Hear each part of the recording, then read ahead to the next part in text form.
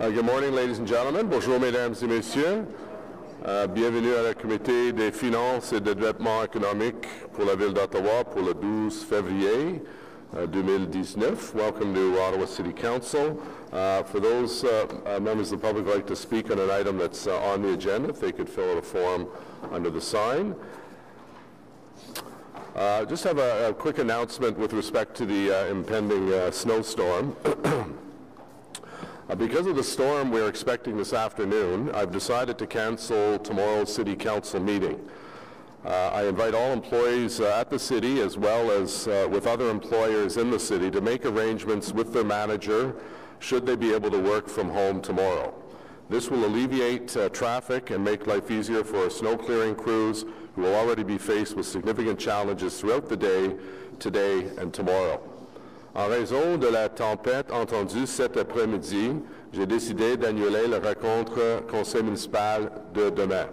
J'invite tous les employés de la Ville et au sein d'autres employés à discuter avec leurs gestionnaires pour voir s'ils peuvent travailler de la maison demain.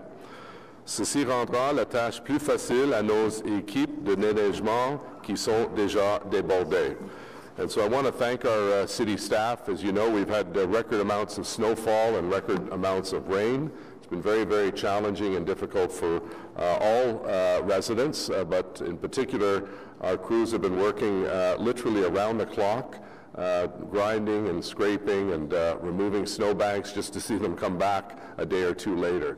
So I think all members of council would join me in thanking those men and women who are out doing a very challenging job in this climate that we live in, and we know that the next 48 hours are going to be quite a challenge, so we encourage people who are able to, if they have the permission of their appropriate managers, to see if they can work from home to reduce the number of vehicles on streets today. Alors, déclaration d'intérêt, declarations of interest. Confirmation of minutes, adoption de procès verbeux, minutes 41, le 14 novembre 2019. Carried. Okay. Presentation, we have a presentation on the LRT, and we'll come to that in just a moment. Office of the City Clerk and Solicitor, Bureau du Greffier Municipal de l'Avocat, Service Législatif, number 2, FEDCO Terms of Reference. Is it a quick item, Councillor? Councillor McKenney has a question. Are they technical, or should we come? We'll come back to it then. Okay. Item 3, city representation and delegate attending the Federation of Canadian Municipalities and Association of Municipalities of Ontario. Carried. Carried. Item 4, status update, FEDCO committee inquiries and motions for the period ending the 25th of January. Rapport de situation se terminant le 25 janvier 2019. Received. Item 5, appointments to the Shaw Center Board of Directors, nomination au Centre Shaw Conseil d'Administration. Okay. Carried. Item 6, appointment to the French Language Services Committee. Conseiller Cloutier, est-ce que tu acceptes cette recommandation de conseiller Tierney? La motion que, je ne sais pas si on va la lire, mais oui, absolument. Oui, right. Monsieur le maire. So, Councillor Tierney, you're moving. Do you want to just read the therefore be it resolved? Great. Thank you very much, Mr. Mayor. Therefore, be resolved that the Finance and Economic Development Committee appoint Councillor Jean Cloutier to serve as a liaison member for the 2018 to 2022 term of council. Merci. Adopté. Carried. On the appointments as presented, carried. Amendments to the Barrhaven BIA Board of Management, Wellington West BIA, and Quartier Vanier BIA. Carried. Item 8, Business Improvement Area Boards of Management Appointments 2018 to 2022 term of council, Conseil d'administration des zones d'amélioration commerciale nomination 2018 à 2022. Carried. And then we're back to item number 1. Okay, so Mr. Manconi, you were up, and Mr. Peter Lauch, CEO of RTG, is also with us, and Mr. Manconi and his team are doing the presentation, and I believe we have them up on the screen as well.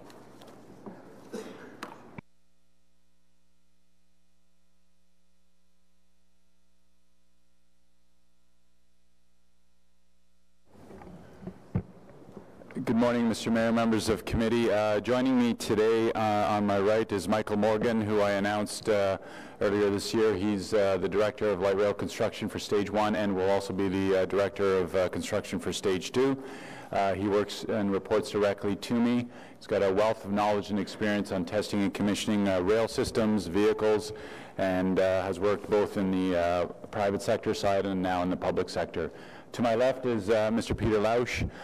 He is the CEO of RTG, so the entire project reports through to him and to his executive committee. He is also part of RTM, the Rideau Transit Maintenance Group, which is the group that has the 30-year concession period. So Mr. Lausch has a vested interest in seeing the successful build of this project and getting to revenue service. So, Mr. Mayor, I want to start off today with, we have another element of Ready for Rail, which is our campaign for our customers to familiarize themselves with the system. You're going to go, I'm going to show you a short video.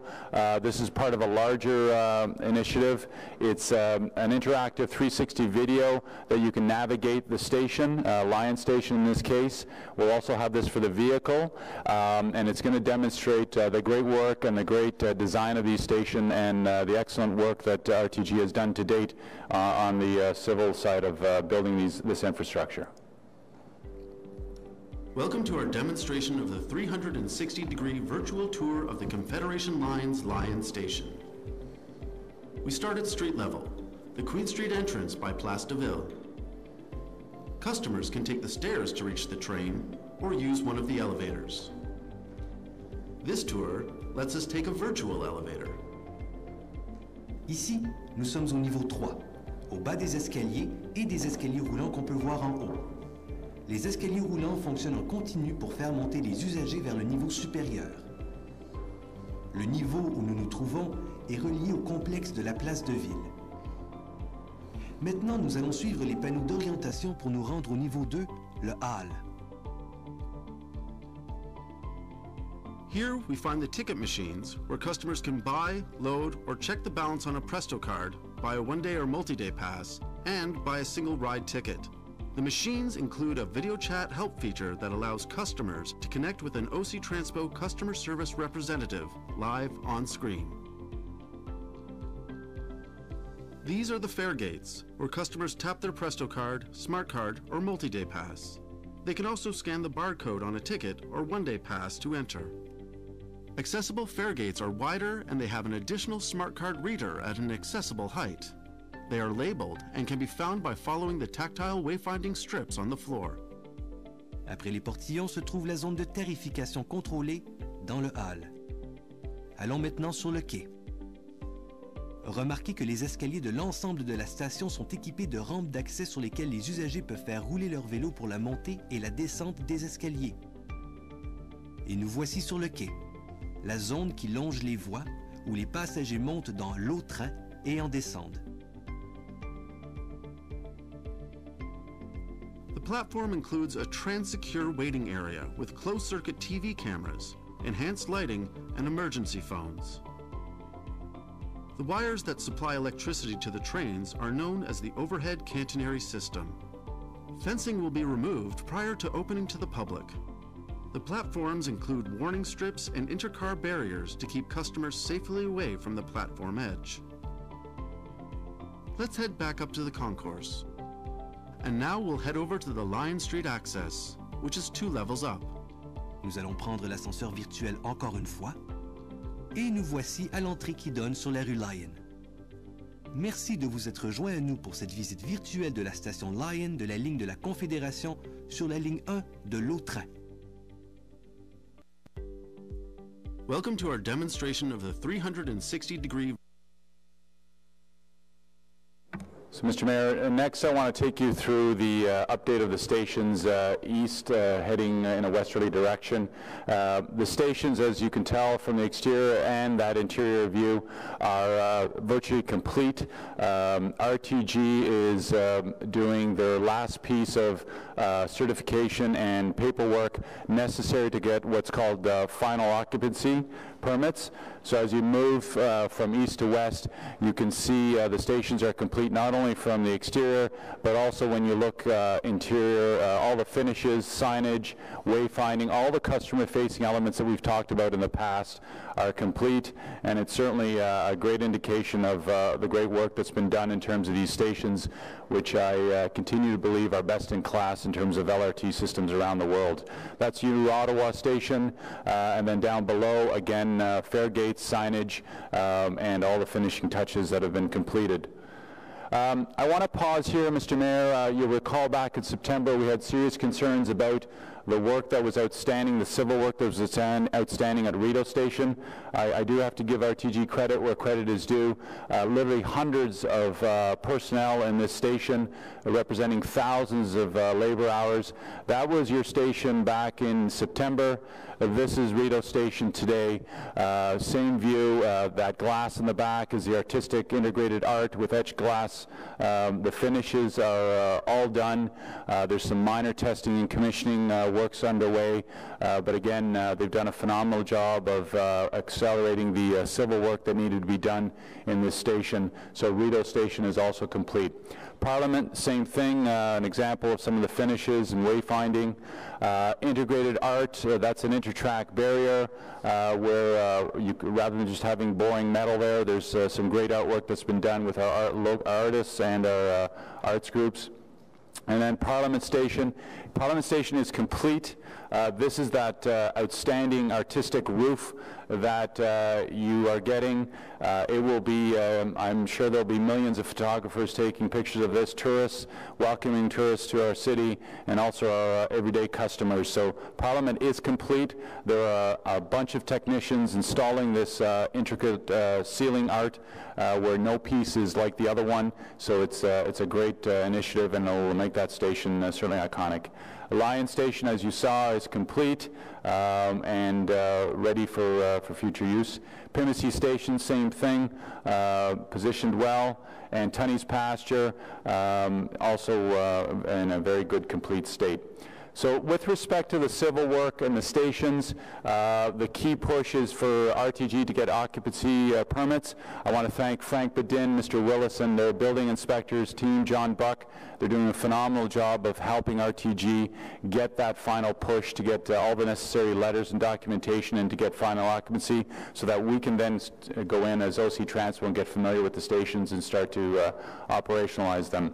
I also, today in today's newspaper, Mr. Willing did an article, and I want to thank him for drawing attention to the great work that our inspectors are doing.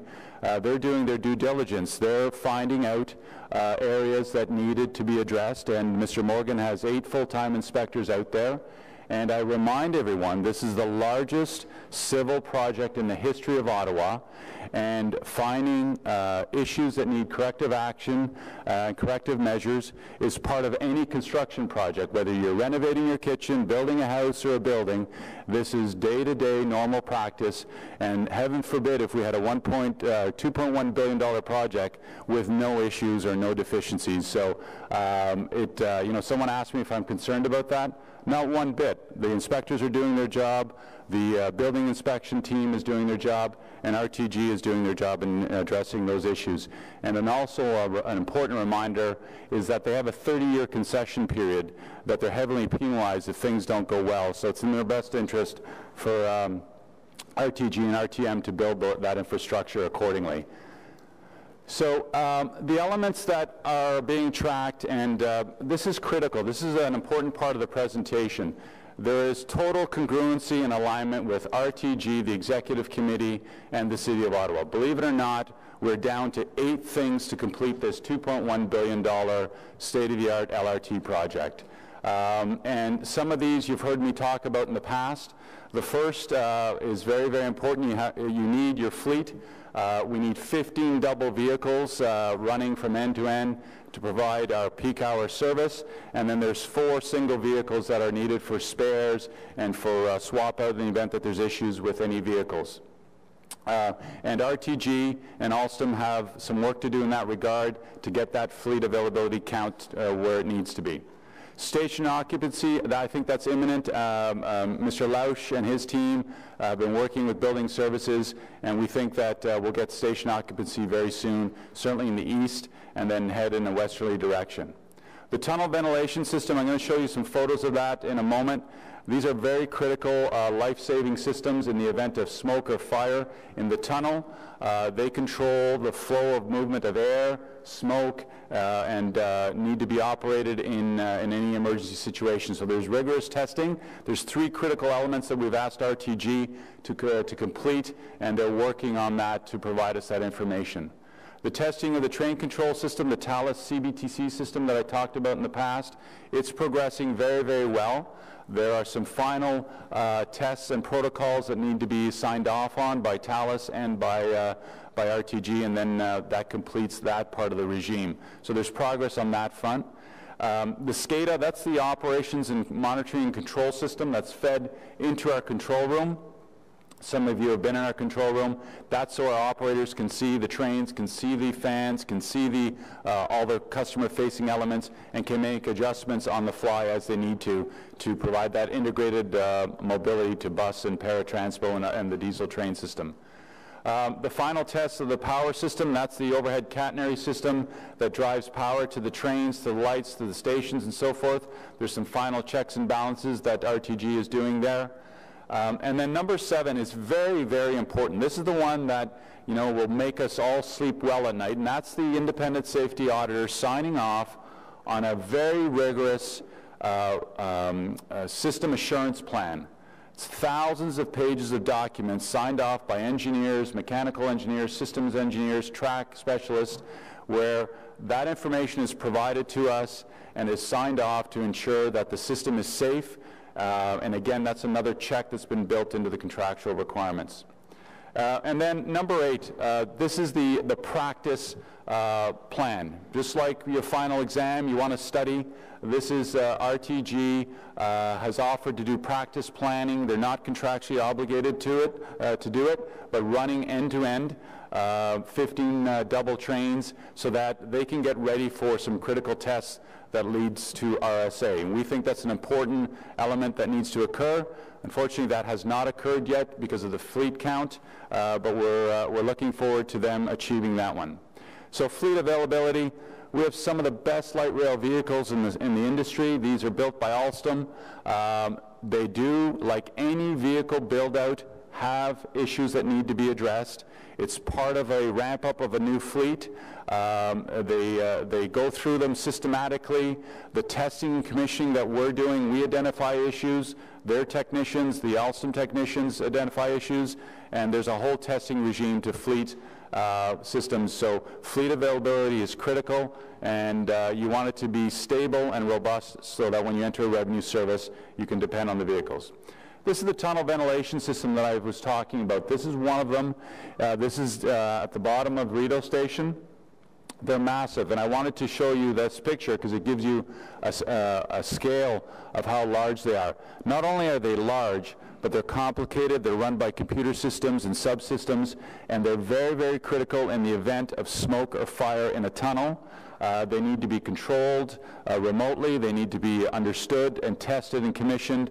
Our fire department will depend on these in the event of an incident, and they're done around the world. It's not like we're doing anything new, but you need to take your time and go through these safety protocols and ensure that they're robust. We're almost there. RTG has 3 deliverables that they've committed to giving us in this regard.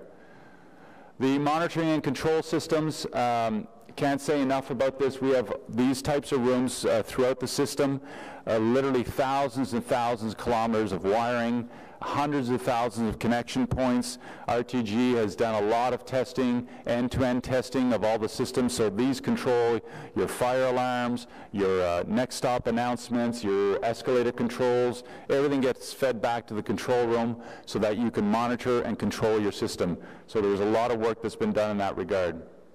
And then the power system, you've seen this overhead catenary system. One of the benefits of the harsh winter that we're getting is certainly RTG and RTM is testing its resiliency.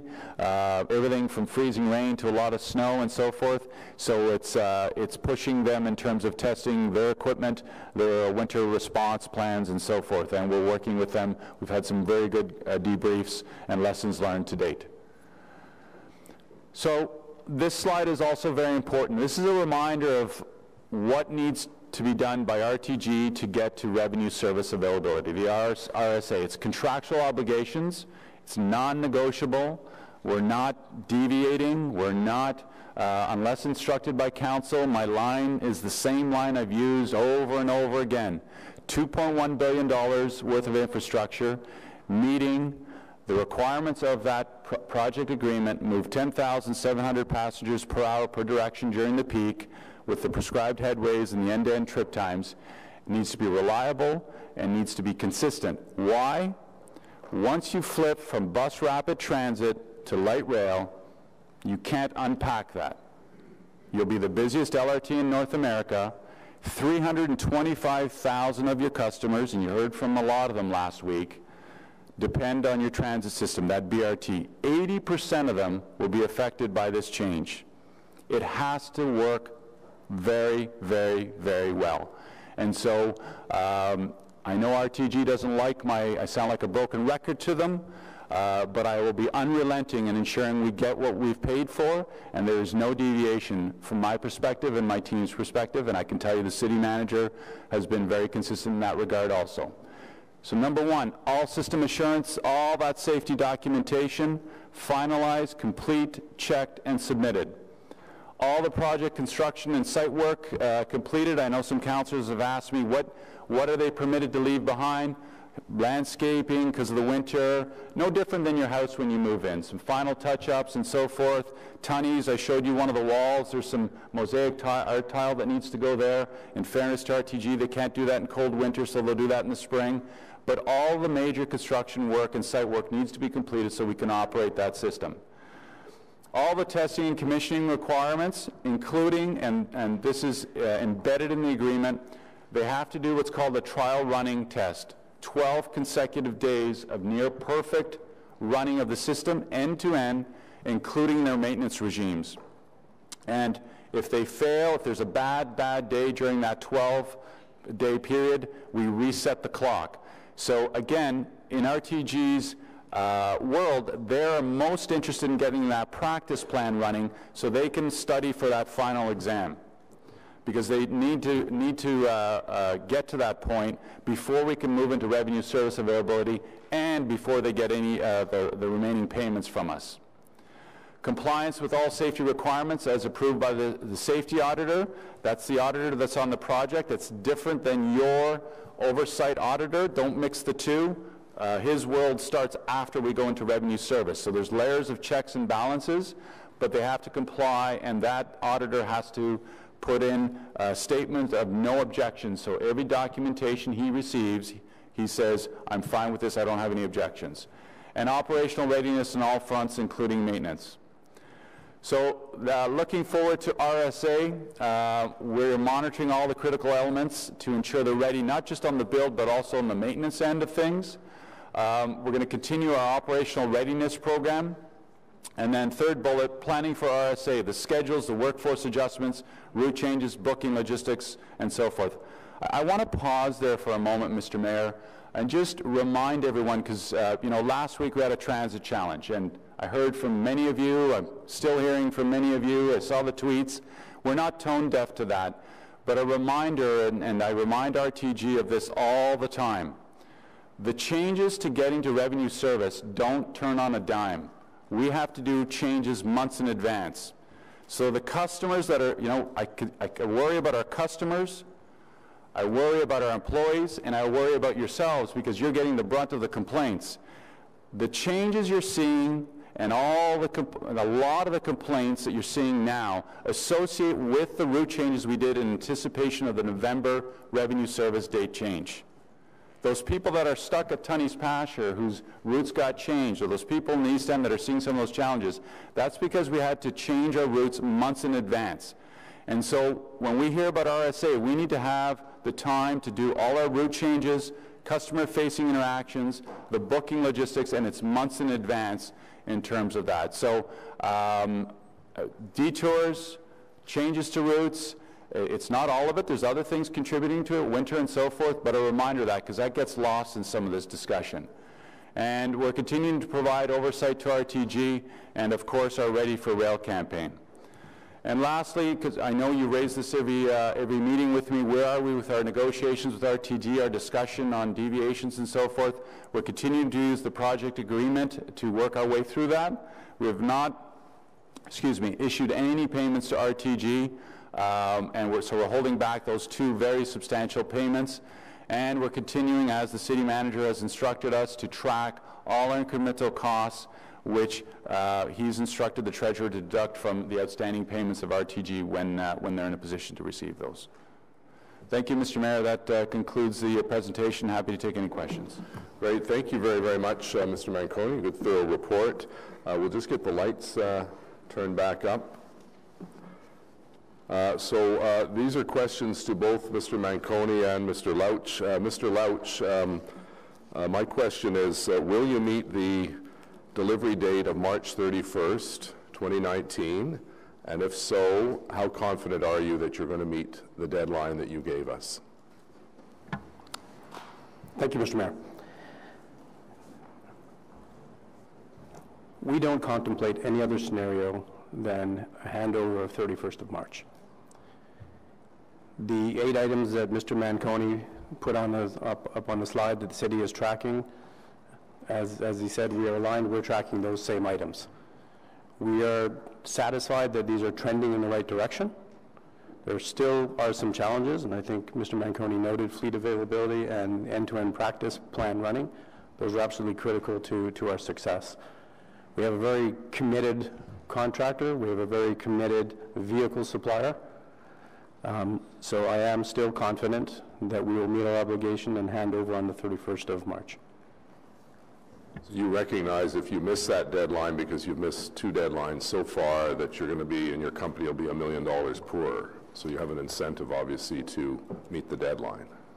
We have a lot of incentives, Mr. Mayor. And we're meeting with Mr. Kanellakis and Mr. Manconi and Mr. Morgan on a regular basis to update them on progress on these 8 items. We have some obligations in the PA to provide advance notice when we're ready to achieve substantial completion. Right now, we're still on track to do that. But as I said, if there's, we're meeting and updating on these key metrics on a regular basis, and we'll continue to do so. And if things start to deviate, well, we'll have that frank discussion with Mr. Manconi, Mr. Kanellakis, and Mr. Morgan. So one of the concerns I have is that you have to meet 12 consecutive days of running. There are not a lot of days left in February. There's how many days in March? 31 days in March. That seems to put a lot of pressure on you to get 12 consecutive days. Now, I recognize it's not 12 perfect days. If there's a small glitch that's not safety related, that can count as one of the days. But the challenge is if you go to 8 days and then all of a sudden you have a major glitch, you've got to roll the clock back to 12 days. So you're still, even with that scenario, confident we can see service, in essence, the keys, as we say, handed over to the city on March 31st. Yeah, yes, sir, we are. And that's a function of the work that we're doing right now. We're doing as much testing and commissioning and checkout as we can. We have not a lot of float, that's for certain. Those 12 days have to run well. And as you noted, they don't have to be 100%. There's a scorecard where we monitor the success of the day at the end of every day, and that then dictates if we go on to the next day. But the intent is to replicate revenue service, and right now, as I said, we're on track to do so. So the biggest concern I have is obviously the safety of the system and making sure that we receive a system that is 100% safe and secure for passengers, for employees.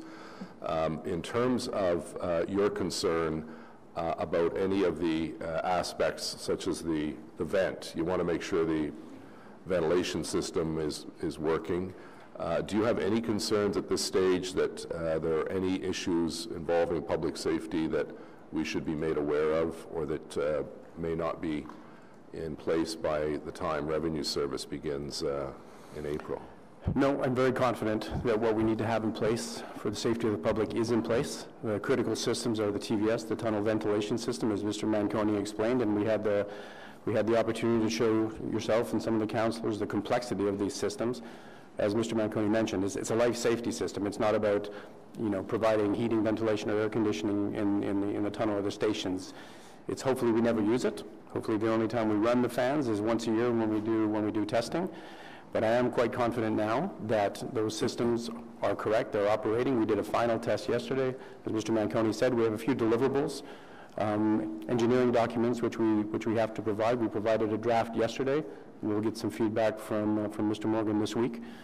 And prerequisites of substantial completion is the safety assurance, is the safety certificate from Alstom, is the safety certificate from Thales, the communication-based train control company, that we have a safety certificate from them now, by the way.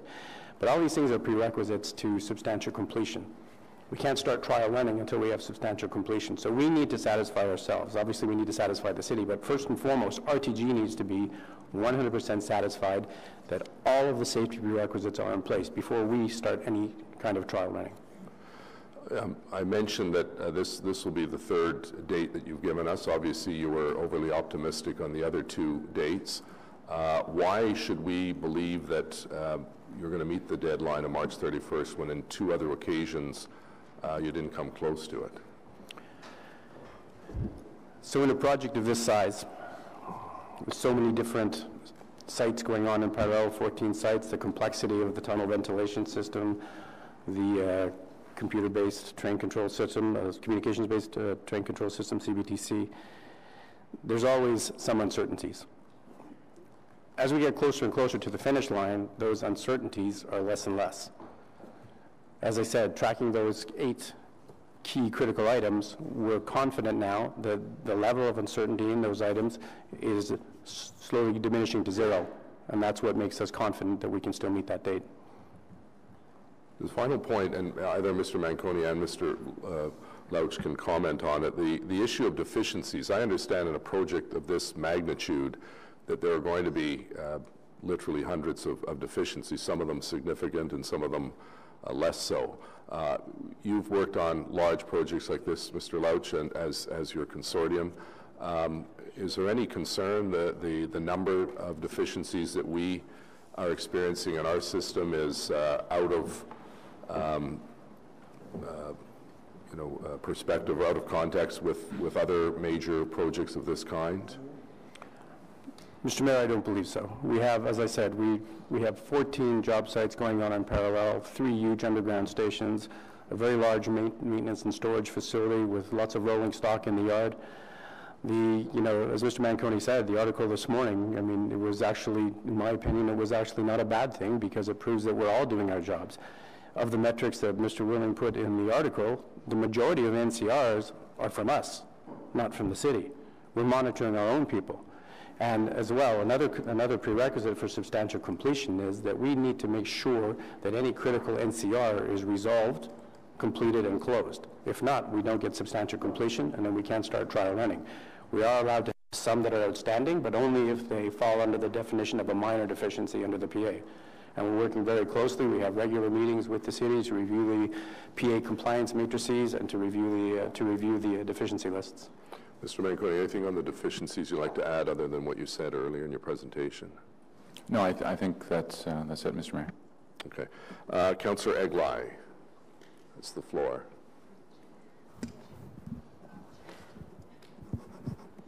Thank you, Mr. Mayor.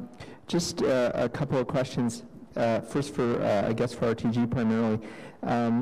You talked about having a scorecard, so you didn't need to have the perfect 12 days.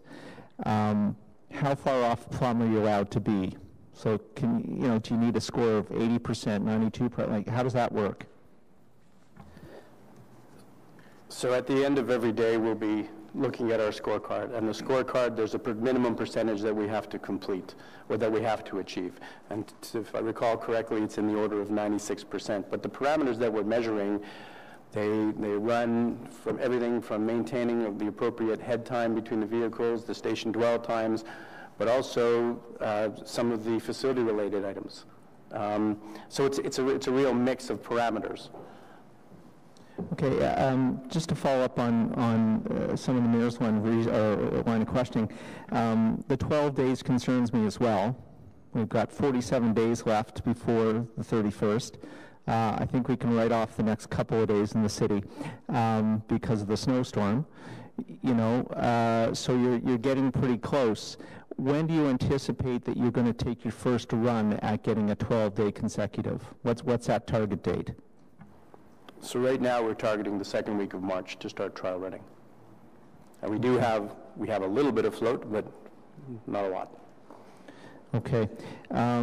Now, Mr. Manconi, I'm going to flip over to you now. So assuming starts middle of March, get your 12 consecutive days, you get it on March 31st. What is your anticipated gap, if you will, before you think you might be able to open it up to the public? What sort of a timing are we looking at? If they achieve March 31st, Mr. Mayor, we need about 2 weeks of prep work, and then we can get into launch mode. So by the end of April, we're launching. Okay, thank you for that.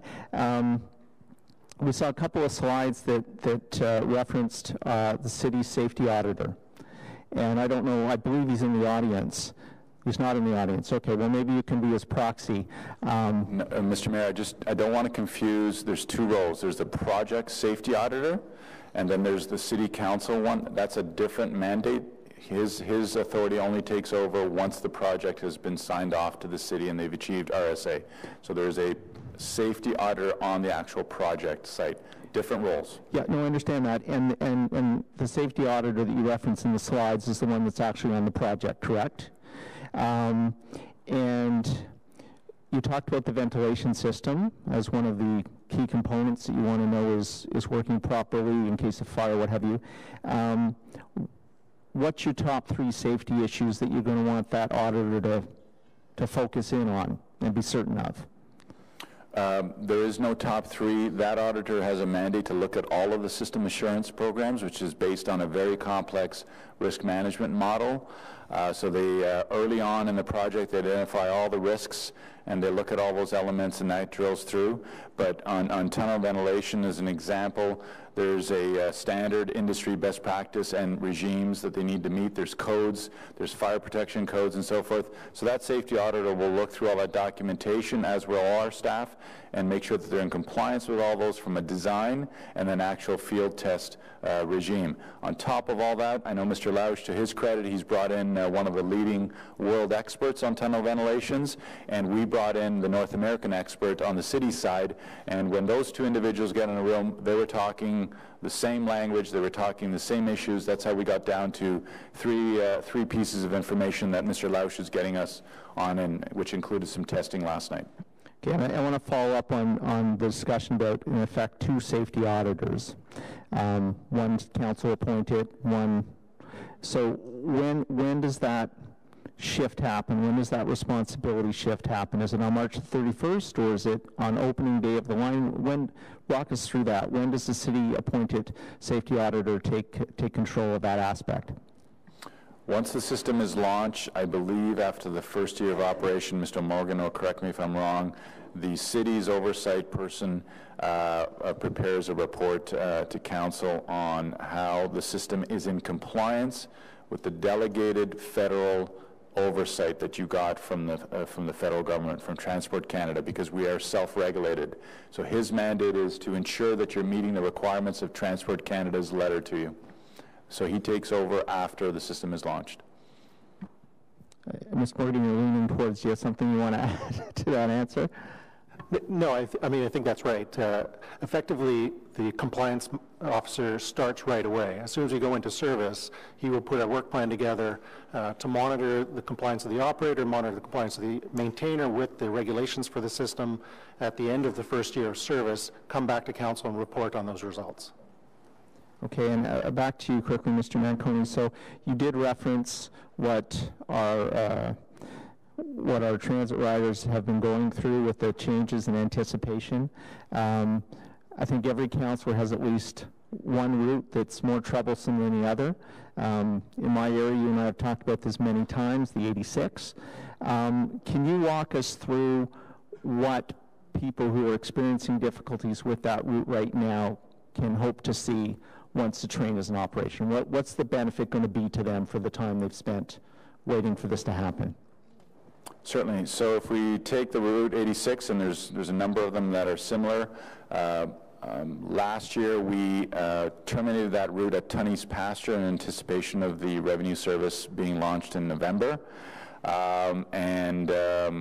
Prior to that, that route would take you from suburbia all the way to right downtown, no transfer needed. Currently, they get off at Tunney's Pasture and they have to do a transfer onto another bus to get them to downtown. Yes, there's many options, but they do have to, we've introduced a transfer. When the train opens, they will get off at Tunney's Pasture. They will not need to worry during the peak periods about any schedule because the trains come very, very frequently, less than every 5 minutes. They go down to the concourse, there's a train waiting or a train soon approaching, and they head downtown. And the value proposition is, yes, you're injecting a transfer, but your reliability increases in terms of your end destination. And then the piece that isn't being talked enough about is the bus routes that used to go deep into downtown and get caught into local traffic will stay in their neighborhoods in the east, the west, and the south, so bus reliability will also increase. So you'll have a better commute getting to your transfer point. If you are transferring to rail, the reliability will increase because those buses don't have to go into downtown. So there'll be a positive on the bus side.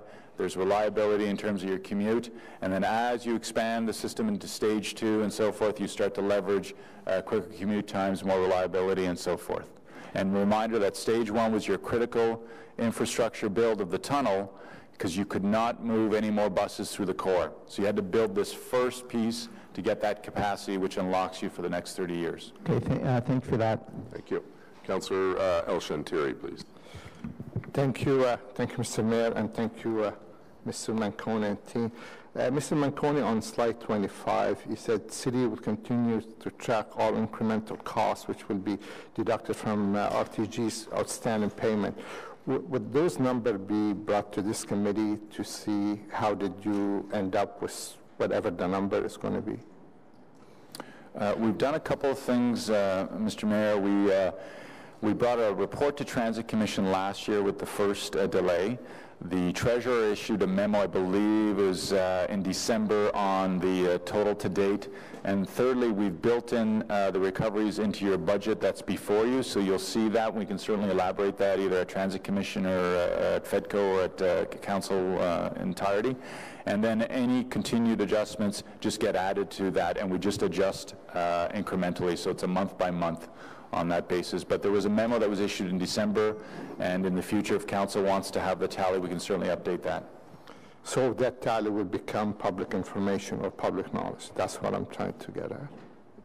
I'll ask the Treasurer to comment on that. Certainly, Councillor, we can bring the information to this committee to say how much we have deducted from it. I can't guarantee that it would be before the payment, though. We have a very tight window. We have 5 days to make the payment when we finally receive the independent certifiers go ahead to do so. So if there's no meeting scheduled, I wouldn't be able to, but we would bring it to the next meeting after that. So eventually we'll come to this committee with the tally of all the increments. That's correct. Okay. Thank you, Madam Treasurer. My other question, Mr. Mayor, is Mr. Manconi, you talk on slide, I believe, 23. It's not going to be complete. And you talk about some of the landscaping and some of the other stuff where weather permitted. But you know as well as I do, the first reaction of people is to see, obviously, as a finished product is, you know, like you can have a beautiful house, but if it's going to be full of mud and you can't walk to get to the house, really, it's not something. So how much your expectation is going to be incomplete work before the opening date? Mr. Mayor, I think we'll be fine there. Again, RTG did a big push on landscaping in the fall. And so, go to Tunney's Pasture, which was the last station. You're walking on interlock. The trees were planted. All those things. There's a stone wall that was done there. The bike racks and so forth. I think there'll just be a few spots on that. And then even on things such as signage and deckling and so forth, there are heating areas, those big white lanterns that you see everywhere, they're going to have a big O on them, a red O. I know Mr. Lausch is going to heat those things up and then put the decals on them and so forth, and that's why I was showing you the finishes also. So that first impression is an important impression, and then you have the underground stations, which, Rideau, when you go through those entrances, everything's finished on both sides and inside the Rideau Mall itself. So I believe it'll be minor in some cases. Okay, thank you very much, Mr. Mayor, and thank you, Mr. Manconi. Thanks, Councillor Elshanturi. Councillor Leeper, please. Thank you. Thank you, Mayor. I might just ask the camera person in front of me to step aside for a moment. Thank you. A couple of different questions. I think the fleet availability slide was maybe a little glossed over. Mr. Manconi, you said that there was work to do to get fleet availability. We need to have 15 double trains ready at RSA, and we need to have 4 spares. Is there a point, at what point do we say a vehicle is ready? There's some sort of a certification? Yes, there's a very rigid vehicle acceptance process. There's testing, commissioning, and then you put them out on the track and you run them and you make sure that all the systems and the subsystems are working, and they need to be near perfect. There can't be any major issues. There's thousands of parts on those systems, on those vehicles, and they do get thoroughly checked. We have vehicle experts that oversee that, and then there's a very rigid process for acceptance and then sign over to the city. So that sign over is a very specific identifiable step at which we can say the vehicle is ready? There's a whole clear line of path of documentation, system assurance, safety assurance, and so forth, best practices that gets applied. So for those 15 double vehicle, or for the 30 trains plus 4 spares, where are we? What level of certification are each of those at this point? Do they all have that certification as ready? No, we're getting there. The vehicles, like any other fleet, particularly a new fleet, and remember, this is proven technology, the platform of this vehicle, but it's been winterized, so there's extra glazing, insulation, and other systems, and the ability to go up to 100 kilometers an hour for your future expansion phases, which the vehicle has done in its test track. So there's a series of quote-unquote deficiencies that go through retrofits, no different than when you buy a new bus, a new car, and so forth. There's been 3 rounds of those. They've done all those. There's been some issues with emergency door releases. There was a defect on those. They've found that defect, and they're retrofitting them as we speak. They have 4 technicians on that. And then we're left with, currently there's an issue with auxiliary power. I don't want to get too technical, but there's an issue with some power units on the vehicles, which they need to look at root cause. That's restricting them from getting the vehicles to, even before that final phase, but getting as many of them out on the track as they can. So we're watching that very, very carefully, and that's why I'm very concerned about the fleet availability right now. And we would have hoped by now to have had 15 double vehicles going from Tunney's to Blair. We have not done that. So how many we've had is 8 at one time, single vehicle.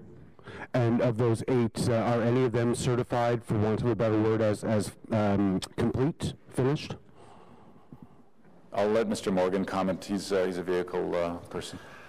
So there's the crux of them is getting the approval from the train control supplier that they're ready to go, that they can be put into service.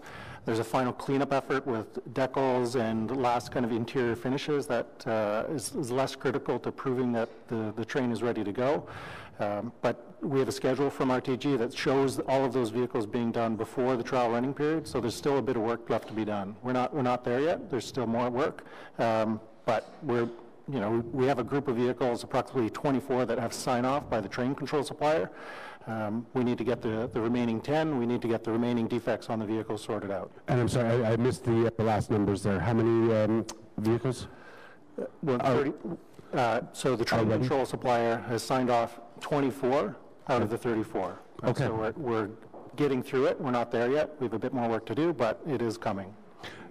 It doesn't sound then like the remaining issues to finally certify the remainder of those vehicles are overly difficult to solve. You're confident that we can get those in time? I would be very cautious with that statement. Your vehicles, until we get there, I won't agree with you on that one. Okay. No, that is good to know. A second question, Mr. Manconi, first, what is the value of the payments that have been withheld to date thus far? Approximately 262, I'm looking at the treasurer, it's about $262 million is what we have, and that's split into two payments, not 50-50. There's a substantial completion payment, then there's a revenue service availability payment, so that incentivizes them to get to that 12 days of consecutive trial running. So 262 in payments outstanding. We are tracking the incremental costs to the system. Again, can you just give me a ballpark figure of what that number is right now? I believe the December memo was $25 million. I'm just looking at the treasurer. Off the top of my head, I'd have to say that's probably close to correct. Somewhere in the ballpark of $25 million. Just to understand the mechanism, it is the city's intent to make those final payments when the thresholds are met, but we'll be withholding the costs that counted as being incremental due to the delay? The city manager has given us instructions to deduct all incremental costs that the city has incurred, which balances your budget so that we're not in a deficit position on operating and all the incremental costs getting us because of the delay. And Mr. Louch, is it RTG's intention to accept that mechanism? Is that mechanism acceptable to RTG? Mr. Mayor, no, it is not. We have a disagreement with Mr. Manconi in the interpretation of the rights and obligations that the city has under the PA. In our mind, in our opinion, it's very clear what the rights are as far as delay claims. Where it's very clear as to what, if there are reasons for set-off, which there isn't. However, we do have a good working relationship with Mr. Manconi, and we will have this discussion, and we will hopefully we'll work through this. Can I maybe ask for legal input? I want to understand what that looks like when you've met your thresholds. We go into RSA. The treasurer. Excuse me. I don't think we should be getting into negotiating our strategy in terms of how we're dealing with RT. We hold the purse, and direction has been given very clearly that RTG is not to be paid for our costs incurred. So unless you have a general question, I don't believe it would be appropriate in open session to negotiate or reveal our strategy. I just want to understand, where does that go from the point at which it is where does it go from the point at which it is a disagreement? Yeah, well, eventually mediation and then litigation. Okay. But in the meantime, the that has been withheld is still sitting within city coffers. Interest. Okay. Thank you very much, Mr. Mayor. Thank you. Councillor Tierney. Great. Thank you very much, Mr. Mayor. John, you might have to route these questions a little bit. With 2 stations in my ward, I kind of have a front row seat, and I've certainly seen the trains go a lot faster. I've seen the cross tracks working. But when we get to the 12 days of Christmas, I guess you could say, what will we envision as the number of cars? Will you be testing as if it's a regular work day as well as peak periods? Is there a whole schedule around that? What can we expect to see in the community? Mr.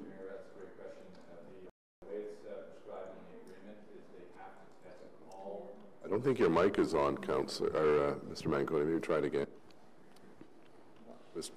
Can you hear me now? There we go. Councillor Tierney, the testing requires them to demonstrate their capabilities on all service modes. So morning peak, afternoon peak, evening peak, weekend service, Sunday service, all those regimes. So it's intended to simulate the entire service curve from the full 7-day period through that. So they run through various scenarios on that. So that's great. So the coupling of cars, and just a rough estimate, how many trains would be rolling around in a peak period, for example?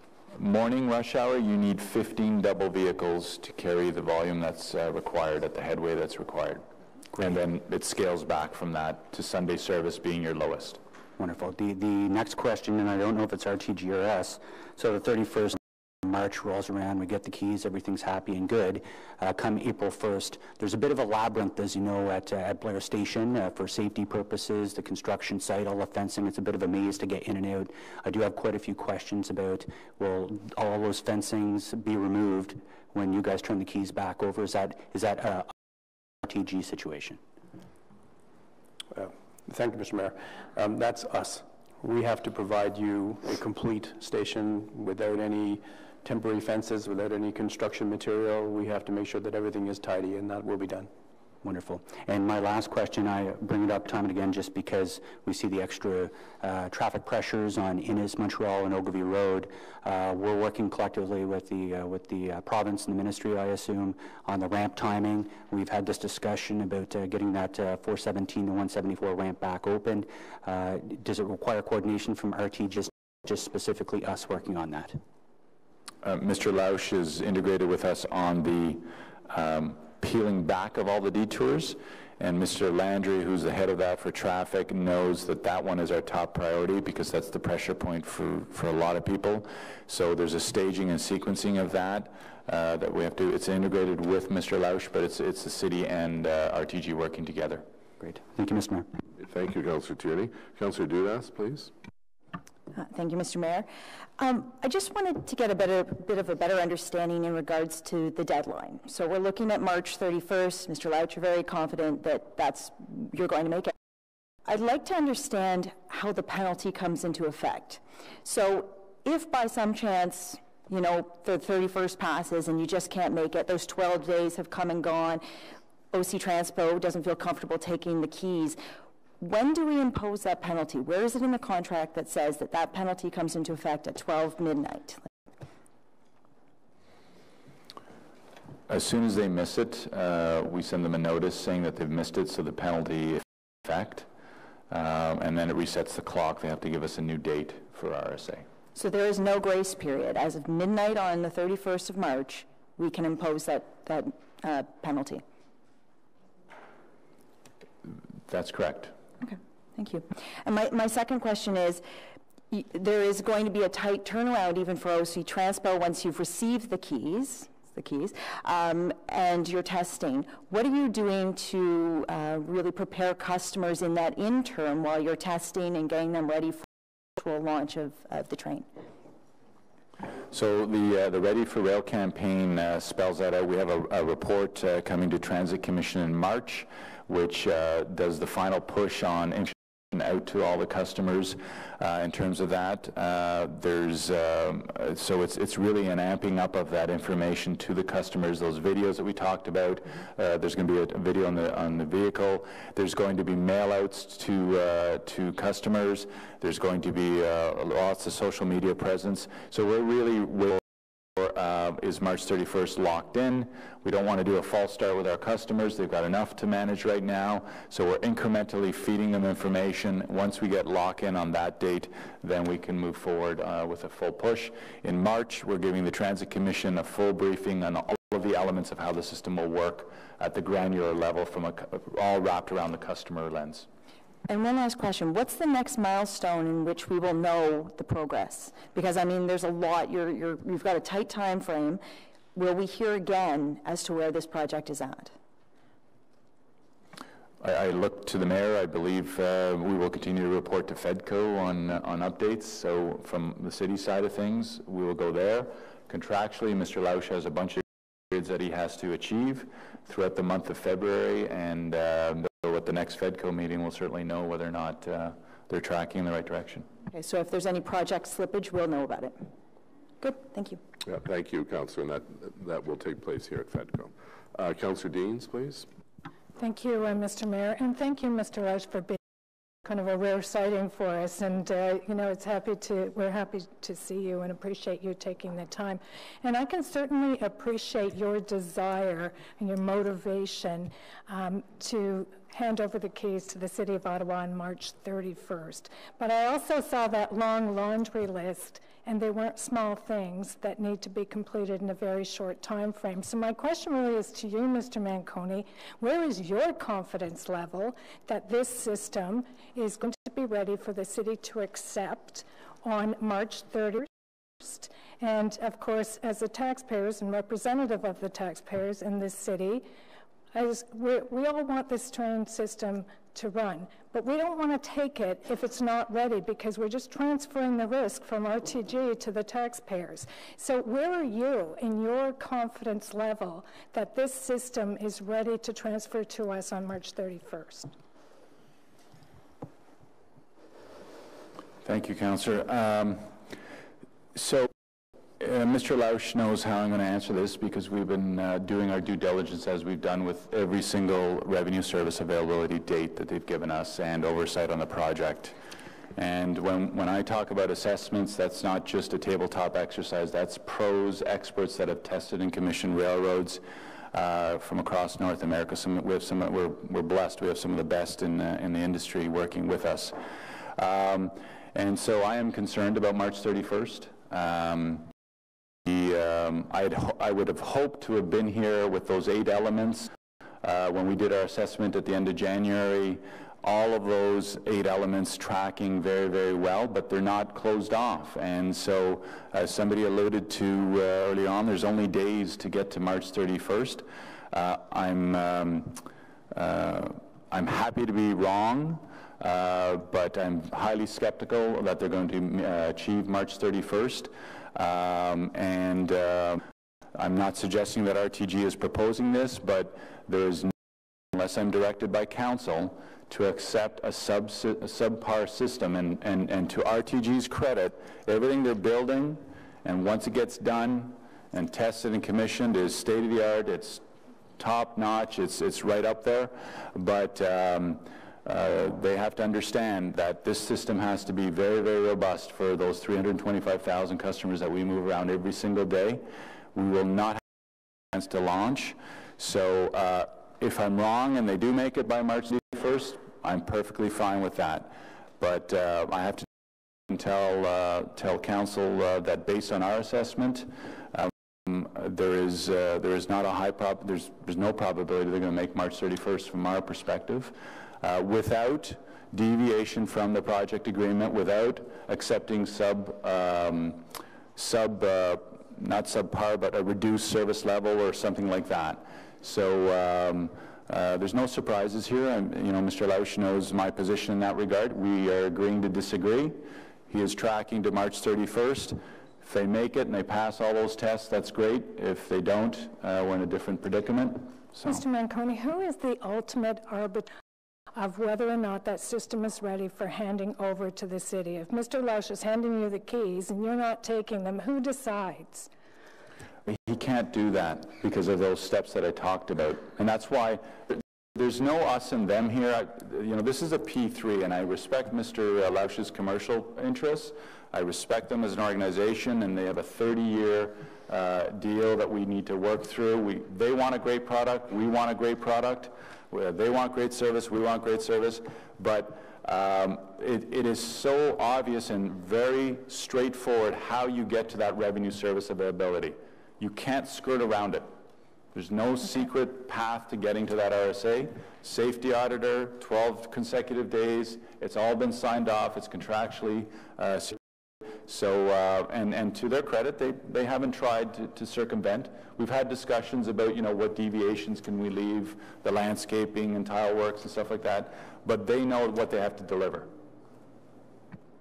So, Mr. Lausch, where do you get the confidence that you can deliver when you're so at odds with Mr. Manconi? So Mr. Manconi and I were aligned on the critical items. And I think we both recognize which ones are trending positively and which ones are still potentially at risk. And as Councillor Leeper said, fleet availability, that's one of our concerns right now. And fleet availability leads into end-to-end practice plans.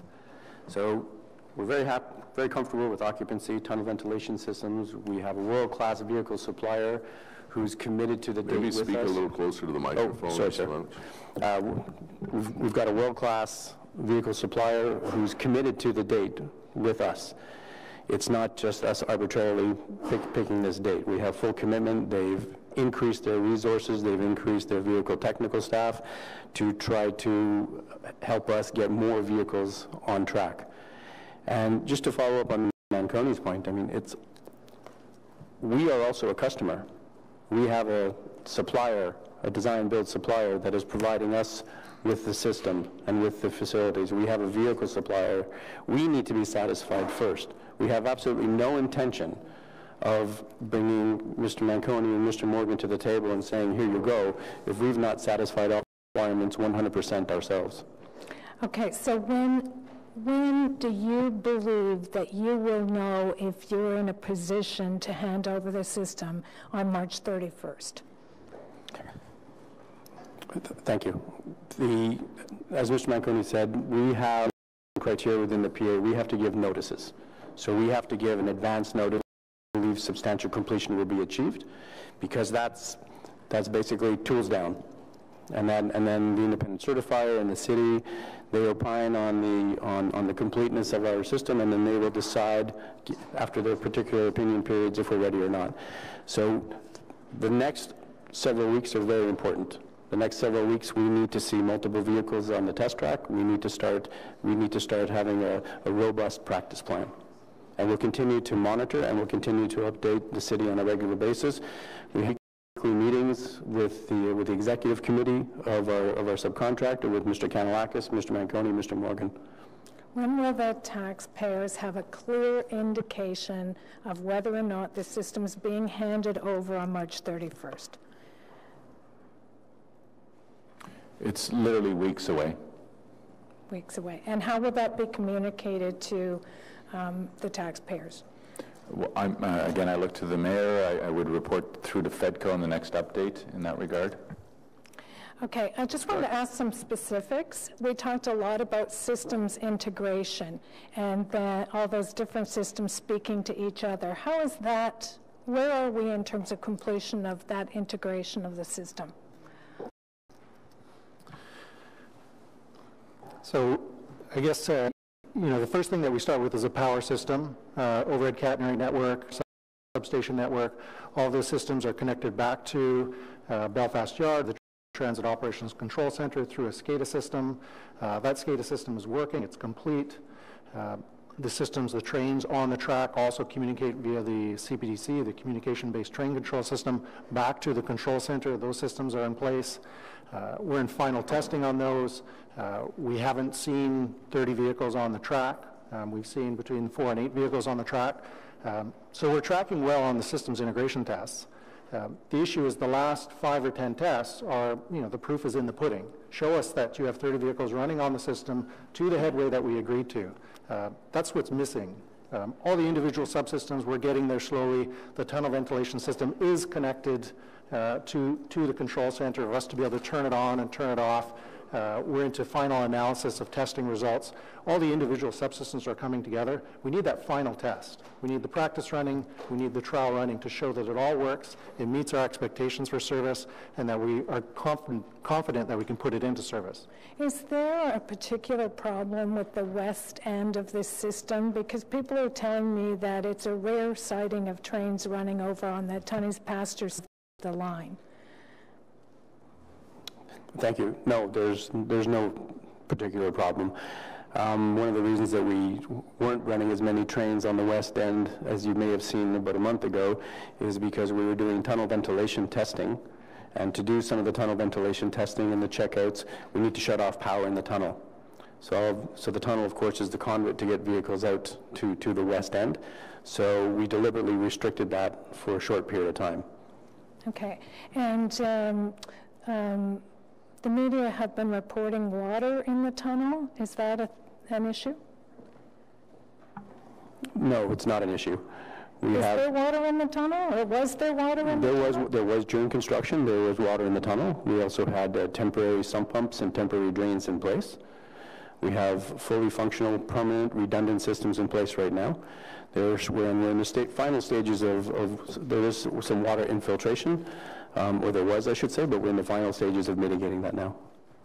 So there's no worry about water seeping into the tunnel in the future? No, there's not. Okay. Can I just add to that, Councillor? Yeah. So, and this will be some of our education to the public. Every tunnel has water in it. You go to New York, you go to Chicago, they all have water. There's collection systems for that. It's not pouring in or gushing in, but this notion that we'll never have water in the tunnel, I know that's not what you're saying, but others, just for clarity. The big news item that was the tunnel was flooded was a sump pump, a construction pump in the West End. I'm defending RTG here because I know the incident. It was a construction site at the end of the tunnel, and the sump pump was clogged. A worker went there, unclogged it, and the tunnel was drained. But every tunnel will have some leakage into it, always. You go to Boston, you can see that, New York City, and so forth. So, thank you for that. Mr. Manconi, I believe I heard you say that there has been no testing of the trains that have been coupled together. So, there has been some of that. We're but looking no for end-to-end testing. There has been end-to-end of a few of those vehicles. We want to see 15 double vehicles end-to-end going in all at once, as Mr. Morgan just said. And does that include loading and unloading of customers when you do the end-to-end testing with the full system running? What it does is it simulates the doors actually open and close at every station, so all of the headways and the times they need to meet will simulate full service during the testing period, and then also the 12 consecutive days. We're also doing some customer loading of the systems from an operational perspective, so we have volunteers that are going to come in and load the vehicles and do some testing of that. Okay, those are my questions. Thank you. Great, thank you. Councillor Brockington, please. Thank you, Your Worship, and good morning. Thank you, gentlemen, for the presentation. Just over here. I'm concerned what I've heard over the last hour, just because we have the conflicting information. Mr. Louch, you've given a fairly confident or positive outlook that you are aware of the outstanding tasks, you're aware of how long each task takes, and you're able to estimate with confidence today that you're able to deliver by March 31st. Mr. Manconi counters by saying he has no probability that this will be delivered by March 31st. What is your degree of probability that you will be able to deliver by the end of March? I'm not going to be able to give you a percentage of probability, but I can tell you that we're not contemplating another date other than the 31st of March right now. We do have a difference of opinion, and but we are tracking the same items. And as I said, the next few weeks are very telling. Not only do we have to provide a substantial completion notice, but we won't be able to provide that notice if we do not have multi-vehicles on the test track, if we don't start doing more robust end-to-end testing. I'm optimistic, but I'm a realist as well. We need to make sure that we trend towards zero uncertainties over the next couple of weeks. But you still believe confidently you can deliver by March 31st? Yes, I do. Okay, thank you. Mr. Manconi, I visited 3 stations last week as part of my journeys across Ottawa. I was at Bayview a number of times. Bayview is not profiled in your presentation today. Are there still outstanding work to be done, not just at Bayview, but at any other station? And if so, what is the outstanding work, other than landscaping? I know Bayview very well. I go by there just about every night, and I drive Mr. Louch and Mr. Morgan crazy. My text about things that I observe. There's minor finishes. There's the steel columns have a facade that needs to be put on that. The rest is essentially complete. There's some minor things I know they're doing on the second level, and Mr. Louch can maybe add, but as far as I know, most of it's done. Yeah, aside from some of the seasonal work, some of the landscaping, and that in itself is quite minor. It's at Bayview, it's mostly sodding and a few trees on the north side. And as Mr. Manconi mentioned, if you notice in some of the stations, you'll see a green sort of siding that's on some of the steel columns. There's a flashing. There's a stainless steel flashing that goes around there. That's what's outstanding. Thank you. And Mr. Manconi, you talked about in March your presentation will focus on how the system works and providing some information to members of council in that regard. I'm really interested in the education component for members of the public. They've gone through a lot over the last few years with the detours, the challenges with routes. I think the delays have eroded some of the confidence in the system overall, and this is really a good news story. The LRT opening is a good news story, and I think everyone needs to help get that good word out. What is the specific education campaign, rollout, promotion that OC Transpo is going to undertake when LRT opens to get people interested, re-engaged, riding the rails? That's my first question. And the other question, still with respect to education, is around safety. What if an incident happens in the tunnel from minor to major? How will people who are in the trains or waiting at platforms know what to do? What is the education campaign going to be to get people aware of how to evacuate, how to react to certain situations? Are we going to have that type of education? Yes, Councillor, you're spot on. That's exactly what we're going to be talking about in March. It's educating, informing, creating some of that buzz, also talking about, what happens if the system goes down, so what's called bus bridging in the industry, that, if the train breaks down, where do you go for your nearest bus and so forth, emergency evacuations. We will highlight many of the best-in-class emergency features that we have. Vehicles can't get stuck in between stations and so forth, all those things. So that's all coming in March at a very high level, and then we're also going to equip you community with a bunch of tools, both social media tools, hard copy media tools, articles in your local papers, newsletters, and so forth. So it's all waiting. We're waiting for that. We have a clear line of sight onto the launch period. Great, thank you. Councillor Meehan, please. Thank you, Your Worship. My question would be to, I guess, Mr. Manconi and Mr. Lausch. We learned of some non-compliance issues with the ongoing construction of the LRT through access to information. What I would like to know is if we're going to have a complete list that will be submitted to the city for transparency's sake of all the non-compliance issues that we have seen, how they have been remediated, which ones cannot be remediated, and what ongoing problems we can expect. Because we've heard about drains being clogged that cannot be opened because there's concrete in them. There are concerns about concrete quality.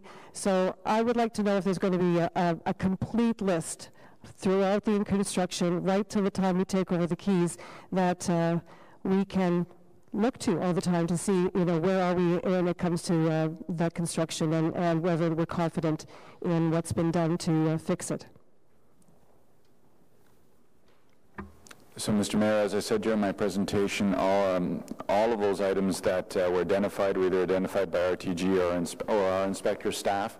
I know at the high level, I think we have about 850 total, which again is not significant given a project of this scope and scale. 720 of those are closed, 122 of those are being worked on with the city and RTG. And as I've said, in terms of the system assurance program, the auditor oversight, substantial completion, all these matters will be dealt with. Either they will be addressed and closed off, or there's agreement by the city that they can be left as is. And I note the including, one in today's report talked about a potential tile being compromised because of some honeycombing on concrete. So all of these need to be put in perspective. The drainage issue in the pipe, I can tell you, Mr. Lausch and our team are working with our building inspectors. RTG has given us some proposals about enhanced maintenance regimes so that the sump doesn't have residue left in it and so forth.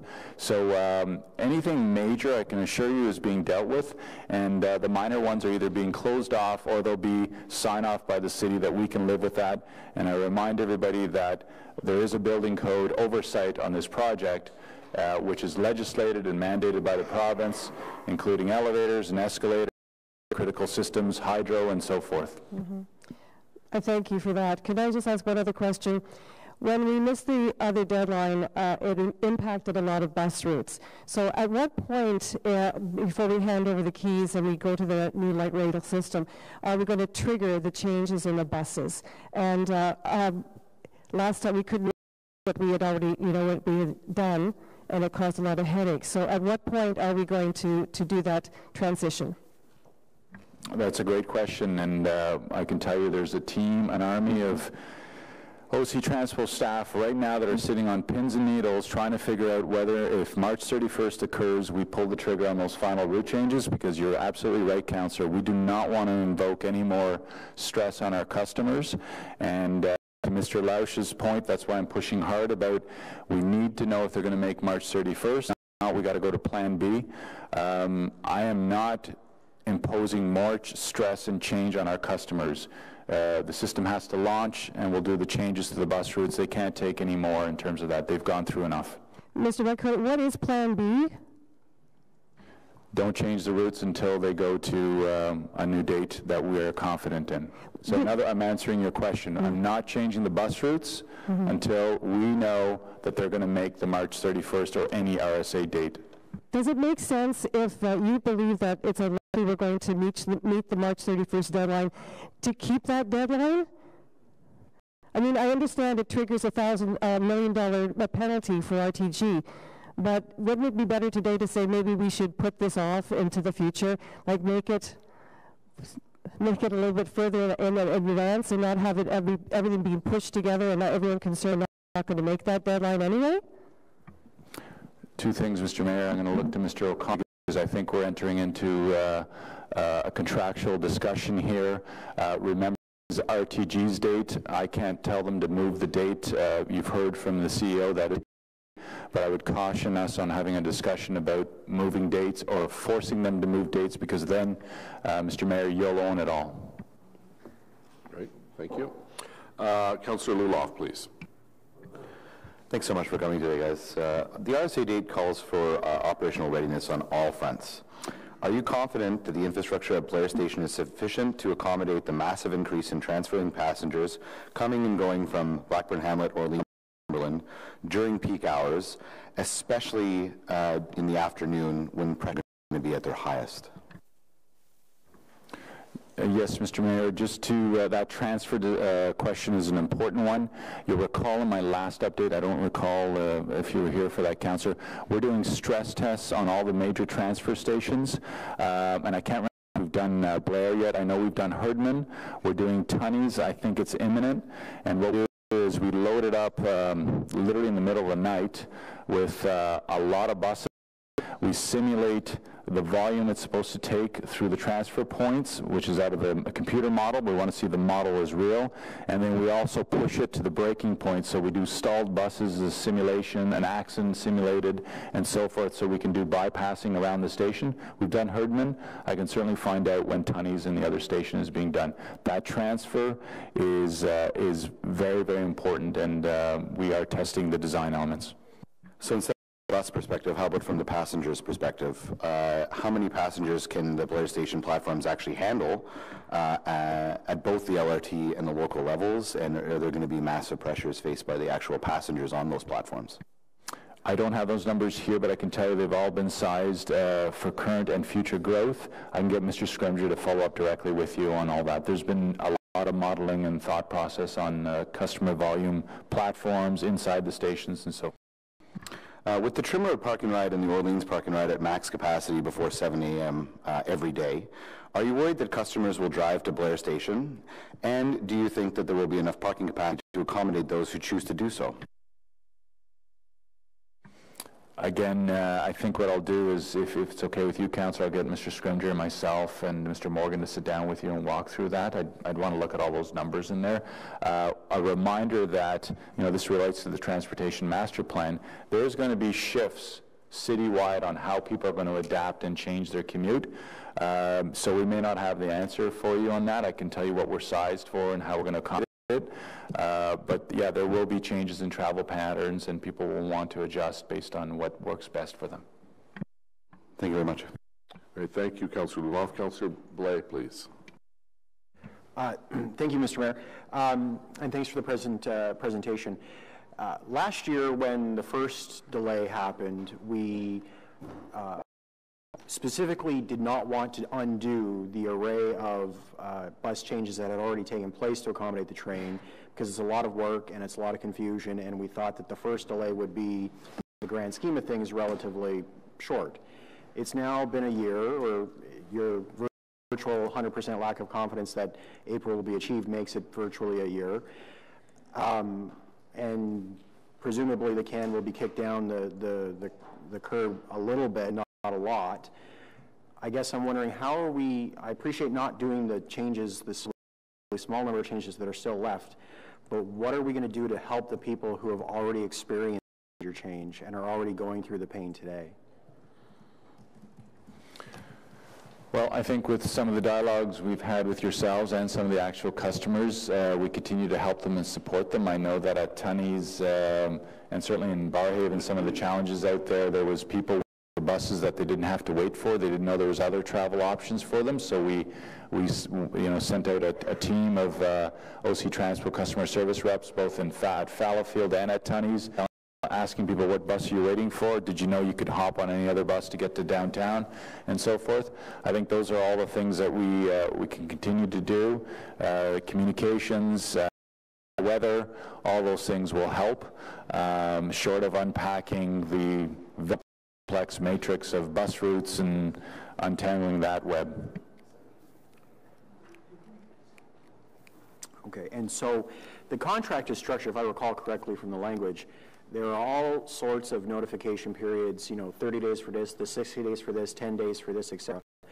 If they're not going to hit the new deadline, there's obviously a notice period that they have to provide to us ahead of that. The deadline is preceded by substantial completion, again, notice periods. So when are we going to know? The deadline is, what, 2 weeks away, I guess? You said eminently, but is eminently next Wednesday we're going to find out, or is it, mid-March? No, Councillor, I didn't say eminently. I said weeks. I'm agreeing with Mr. Lausch. He has commitments within weeks to produce documentation, and I can not to or hurry up or anything like that. He's got his obligations to meet, so it was weeks. So I defaulted to the mayor, and I said that at the next FEDCO meeting we'd let you know where we're at. I get that, but I guess where I'm going is, once, if your scenario comes true and they meet the deadline, then they're providing the notification within weeks. The contract then gives additional period of time to provide a new RSA date. I think it's 60 days or something like this, and presumably that RSA date will be further into the future than the 60 days. So we're then stretching everything out even further. This is what I'm saying. We've already gone a year. Lots of people have been in pain for a year. What are we planning to alleviate that pain if your worst case scenario, which you said was very, very high, comes to pass? Councillor, I'm open to suggestions. I don't know. I think you're asking me, will I unpack the route changes? I'm telling you that's a very complicated thing to do. We've had this discussion, you and I. Other than that, take care of our customers, work with you individually, communicate things. 5 detours, lots of routes that have been changed. We're down the road significantly. And that's why Mr. Lausch hears about it from me literally every single day, that we need to have high degree of confidence to get to that RSA date. So I'm open to suggestions if you have any thoughts as to what we should do. I will say this too, though. There are lots of parts of the city that are functioning just fine. There's hundreds of thousands of people that are commuting without issues. The issue is, I've said over and over, if you're that one customer whose bus didn't show up or your bus skips you by, it's not a good day for you. So there are hundreds of those that are occurring, if not thousands, every day. But I don't have the magic solution for you to do that. I'm open to any suggestions you may have. So there have been a number of downtown infrastructure projects that were originally planned to be occurring after LRT was already fully implemented. There are more coming this year. What are we doing to coordinate that construction to ensure more of the downtown isn't completely shut down while the train still isn't available to us? Mr. Willis and I are joined at the hip. He has an amazing team in infrastructure services, and I've got Phil Landry and his team, like we did on Elgin Street. We pushed very hard, and that technical team was very innovative in making buses a priority through the detours, and we'll continue to do that. I know that you flagged of projects that I've passed on to Mr. Gauthier and his team and Mr. Landry, that there's other ones coming down the pipe. If RTG is delayed, we'll apply that same lens, and I know that Mr. Willis will look at if they need to postpone or delay some of those or bring a balanced approach to sequencing. We'll do that in the interest of not inflicting any more pain on our transit customers. So is our perception of inflicting pain only on transit customers, or is it all users of roads, including pedestrians, cyclists, and of course motorists? Councillor, you know I'm in charge of all, and it's all customers of our transportation system. Your question was in the context of customers, but as I've proven over and over again on the Elgin Street detour, it's about all modes of transportation. It's the General Manager of Transportation Services. Okay. Thanks very much, Mr. Mayor. Thank you, Councillor Blake. Councillor Lee. Thank you, Chair. I want to come back, and sorry, I'll ask maybe the counterperson to, thanks. I want to come back to the vehicle availability. Louch, I think I heard you said that you are relying on subs who are behind in delivering those vehicles. I'm sorry, Mr. Leeper, would you mind repeating that? I believe, Mr. Louch, you are relying on subcontractors in order to be able to deliver the vehicle on time for you to make the RSA date. What kind of commitments have they, the subcontractors, made to you that gives you the confidence that you're going to meet the RSA date? Mr. Mayor, it's a good question. We meet regularly with so when we talk about vehicle subcontractors, we're talking primarily about Alstom, the vehicle builder. And the other one is Thales for CBTC, but Thales is, we don't have any issues with Thales. The commitment we have from Alstom, we meet with their executive on a regular basis. We had a meeting last Friday actually with the North American president of Alstom, and they committed to provide additional resources at the end of last week, and they did. They brought in additional vehicle technicians from France, from Montreal, to provide us 24/7 coverage. That coverage, these vehicle techs are very important because the city operators are doing a great job. They're running up and down the line in the evenings, during the days. But every once in a while, a small fault will come up, and something they're not familiar with, nor is it their responsibility to rectify that. The addition of vehicle techs from Alstom, our partner, that will then alleviate some of those delays, and that will hopefully alleviate some of the fleet coming off the line and back to the MSF for service. Have they given you written commitments as to when those vehicles are going to be ready? We have a schedule from Alstom, which we're tracking, and I think Mr. Manconi talked about, and I think you raised the issue as well, about final acceptance. So we have final acceptance schedules. Just on that point, final acceptance, it's really the walk around that the city and RTM are doing before the dealer hands over the pink slip to us. The vehicles have been running. They've been operating. They've gone through dynamic post-installation checkouts and static post-installation checkouts. They're running. So final acceptance, we do have a committed schedule from Alstom. It's very aggressive. We did a couple of vehicle acceptances on the weekend, and we're doing them well into the evenings, and we'll be doing the same thing until they're done. And we have 14 out of 34 accepted vehicles now. And again, I qualify that. These vehicles have all been running, they're assembled, they're not in a state of repair. We're doing the final walk around and agreeing on any outstanding deficiencies. Okay, so and thank you very much for that clarification. I think it is important to understand then you have written commitments from Alstom that we will have final availability of those trains in time to run your 12-day system testing in time to the March 31st RSA date. Yes, that's correct. Yes, we do. Okay, and I believe you've talked about my next question, which was what incentive mechanisms and punishment mechanisms you have with Alstom in order to encourage them to meet those deadlines?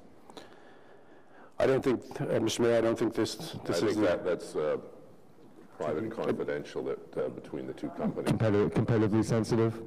Okay, nope, understood. Yeah. Good, no, thank you very much for that precision. Thank you. You, Councillor McKenney, please. Thank you, Mr. Mayor. So, just so I'm clear on the timeline, you will be back here, FEDCO, in 3 weeks, but March 19th is actually 12 days out from March 31st. So that is the real about, are we not? And you've got, if you have a 12-day testing, unless you do it sometime in between, by March 19th. You know if you're going to make that deadline, and am I correct in that? So backwards from March 31st, you are correct. That date, the drop dead date, if you will, to start trial running is 9th of March. So that's 5 weeks from today, and that, so you still, that gives you confidence that 5 weeks from today you will be, at the very least, running those trained 12-day tests. As I said, we're not contemplating any other scenario than the 31st of March, and we are closely tracking those 8 critical items that Mr. Manconi and I are both aligned on. And the next few weeks will be quite telling. We need to have some success in fleet availability and vehicles running consistently. So if we just go back to the slide that showed the elements that are critical to revenue service. Number 7, sign off to be provided on all documents required by the city safety auditor. What does that look like? Is that 2 or 3 documents? Where are we at with those documents? Like, what is that another 15 points, sub-points to these 8? Just sense of what they look like and how far away we are from having that sign. Mr. Mayor, the sign-off procedure by the safety auditor is extremely complex, and there's thousands upon thousands of pages of documentation. But the objective is we need to give the safety auditor line of sight from design conception all the way through to completion. So it's those documents which are compiled, which are put together, which are presented on through regular meetings with the safety auditor. There's hundreds of documents that have to be provided. We've whittled that list down to 25 critical documents. 4 are what we call primary service, and the rest, about 21, are railway related. So we're in the process of getting, the safety auditor won't approve any of these documents. He's not going to take on that liability, but what he does is he provides a statement of no objection. So which means he's comfortable with where we are. He agrees with the design pattern and all the steps along the way from design through to testing. He agrees with that. We've got about half of those complete. The rest are going to be delivered at the end of this week, I believe, if I'm not mistaken. And then unfortunately, we do put a little bit of pressure on the city and the safety auditor to try to churn those through. But we're meeting on a regular basis. We're not blindsiding anybody with them, and the process has been robust and quite thorough. So if you've whittled it down to 25, and what I'm hearing really is 12, are those last 12 easy to meet? Will we know by March 5th the next time? Because so our next FEDCO is March 5th. 2 weeks after that is the 19th, which is the sort of deadline. Will we know by the 5th how close we are on those safety requirements and having those last? It just seems to me if there are hundreds of documents and we're down to the last handful, they must be pretty critical. No, Mr. Mayor, fair question. We're not starting from scratch. The ones that are remaining, some of the remaining documentation is contingent on getting some system results. We talked about tunnel ventilation system, so we need to just inject some of the test results into the documentation. And there's 3 or 4 that are attributed to that. That will be complete. So the ones that are remaining, as I said, we're not starting from scratch. They've been in internal circulation for review, and then the next step is to issue them formally to the city. But even having said that, there's been several meetings, regular workshops, where we're presenting the results, where we're presenting the format, where we're presenting draft copies of these documents. And will point in time when those documents, as we get close to the deadline or past this deadline, that they will be public documents?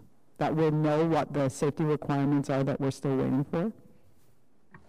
Mr. Mayor, I'm going to look to Mr. O'Connor in terms of the disclose. I want his comment on that. Mr. Mayor, I can't answer that question. I'm not familiar with what the documents actually are. If we got a request under MFIPA or for members of council or the public asked for us, we would encourage people to use it by an approach of business as usual, and we would be able to make that determination. So just so I'm clear, so if we ask for those documents, we might be able to get them? If we have those documents in our possession, then I would make a determination under MFIPA as to whether or not to the public. Thank you. So maybe I'll just leave it as, you know, by the time we get to March 5th, I think it would be important for us to, if we're still waiting on some of the safety requirements to be signed off, exactly what those are, in addition to the elements that we are still waiting for on the RSA. Thank you. Okay, thank you. The last person is Councillor Eglai for round 2. Thank you very much. I guess I started off, so I should finish off. So, Mr. Manconi, you had indicated a level of skepticism, to say the least, about the March 31st date. So, can you walk us through what happens then? When we were last time we were trying to fix on a date, there was a whole process. There was negotiation back and forth. So, assuming you get notice on the 19th that it's, or before that it's not going to happen, what do you then do? Do we enter into a negotiation stage again with RTG to fix on another date? Because I know we have to accept the date. So how does that process work, and what does that add to the timeline of the line eventually opening? Well, it is a P3, and it's a public-private partnership. We're fortunate in that we do have good, frank, open dialogue with our partners. Technically speaking, they could keep us waiting right to the last minute. That has not been the case in the past. So I suspect, I'll let Mr. Lausch comment, that if there's early indicators that he doesn't believe he will make March 31st, I know that the city manager and I meet with them on a regular basis, that they would share that opinion with us. They understand how sensitive this is to our customers and to City Council. So then they would have to give us a new date. I believe it's within 60 days, and it has to be at least a month after. I'm just looking to Mr. Morgan, a month after the original RSA date. The city can deviate from that. We hold all the cards in that regard. I think a good, healthy relationship, which I would describe this one as being that, where we agree when we do disagree, and would do that. But Mr. Lausch is driving the RSA date right now, and theoretically they could wait till the last minute. Again, that hasn't been the past practice. They've had good, open, frank discussion with us. Perhaps Mr. Lausch wants to comment. Yeah, thank you, Mr. Mayor. I think Mr. Manconi articulated it correctly. I mean, we are aligned. We have no intention of blindsiding the city at the last minute if we decide to change the date. We've had good, frank, open discussions. Our executive committee is participating in these discussions. We've made a commitment to the city that if we do feel that there will be a deviation, that we'll give them ample advance notice. So we're 5 or 6 weeks out, so I'm curious to know what you define as the last minute. You know, there's the practical. You can't do it after the 19th because you don't have 12 days. That's sort of the practical. But what realistically is your drop dead date? It can't be the 19th. No, Mr. Mayor, the drop date is not the 19th. As I mentioned previously, there's notices that we have to provide to the city. You know, I'm not going to argue the semantics of the contract, but I mean, wait until the 30th of March to tell you that it's a no-go. We have an obligation to provide advance notice to the city of when we think we will achieve substantial completion. And that is well before the 19th of March. There's 10 days for that, and there's even an advance notice which has to be provided. So there will be, if there is going to be deviation, and we're not contemplating any, but if there is going to be a deviation, then the advance notice will be several weeks. Okay, again, maybe legal can help with this. Do we not have a date when we know whether the date is going to be good? Is there not a drop-dead date so the city knows one way or another whether or not March 31st is the date? Not to my knowledge, Mr. Mayor. Mr. Mayor, Mr. Lausch is spot on when he talks about, and there's lots of use the words date. There's the substantial completion date. In other words, all the construction's done. There is a countdown clock that has been activated right now, and there are dates associated with that he has to provide us notice on, leading up to that. So I guess the question is, when does the alarm on that clock go off? When does the city know that March 31st is not going to work?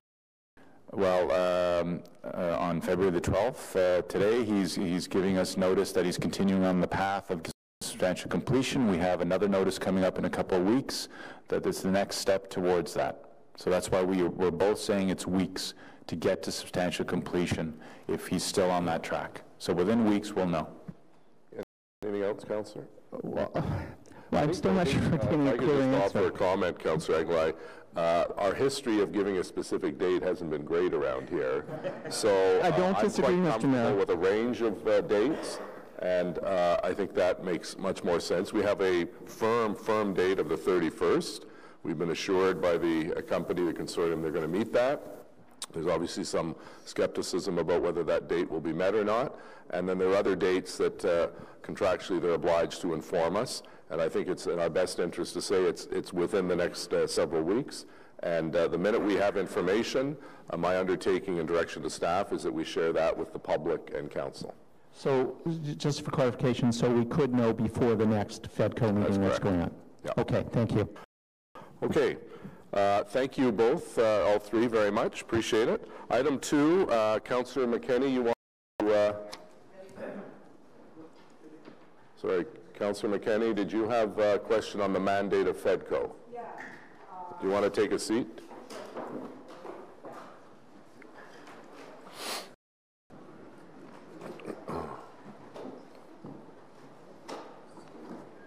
Something you said, everybody's leaving? Yeah, I think there's... Anyways, go ahead. What's the issue? Thank you, Mr. Mayor. Yeah, I've given the solicitor, city clerk, a heads up. So, wait, can you speak a little louder? So yes, just looking at the terms of reference for this committee, and number 24 in particular, that this committee now is responsible for the review of all issues relating to elected representatives.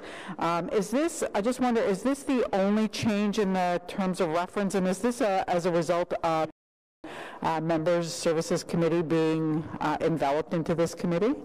Yes and yes, Mr. Chair. Thank you. And so if I just go down to Part C, and I have to confess to not having ever read the Member Services Committee Terms of Reference before. I don't think it ever met last term.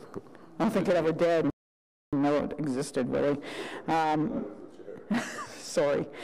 Entitlement of councillors to city facilities and resources for the performance of their duties. Can you just tell me what exactly that means and maybe an example? And I'll tell you, the reason I'm asking is, I mean, I'm sure we all struggle to find meeting space, but my meeting space is usually here at City Hall. I don't have a larger kind of community center. Plant pool you can rent, but it takes about 2.5 years out to get a room. So I just wonder what, in practical terms, that means. Mr. Mayor, it does include rooms at City Hall, but I'm advised by the General Manager of Recreation, Cultural and Facilities Services that it would include a lot of the Parks and Rec buildings, community spots, and then he's got a whole program by which he lends those out to various people, including members of council.